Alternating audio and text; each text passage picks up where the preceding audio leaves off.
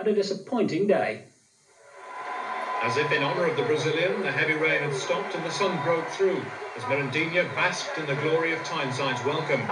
But Wimbledon's uncompromising style took some of the gloss off his debut, John Fashanu putting them ahead in the 8th minute, with the aid of a rebound off Thomas.